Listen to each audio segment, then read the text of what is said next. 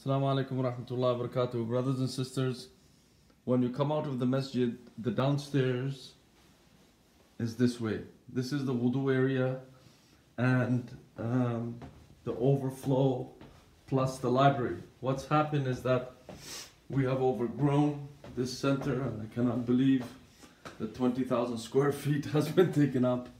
But you can see that here's the bathroom. Alright, and it has 5 toilets. The ventilation is not the best, so that there's a lot of usage and the smell still lingers, so we have to change that. And a few little odds and ends here. This is the wudu area, and then when you come this side, you have the hallway. To the right it leads towards the other stairwell and to the exits on that side.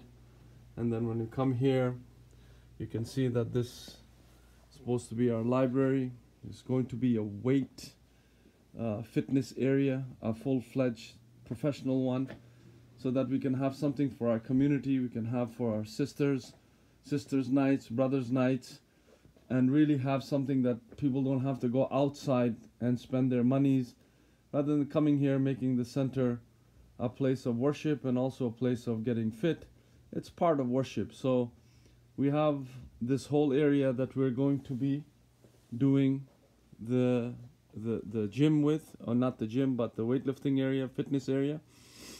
And this is supposed to be shown to you, inshallah, with the other video that's done with the architect, that how he has planned it, and it's going to come along with this, so we can tell you what this is, so as it is, and then what it's going to be, inshallah. We're starting with the basement, then we will go on to the foyer, the first floor, and then onwards, inshallah. Please stay tuned.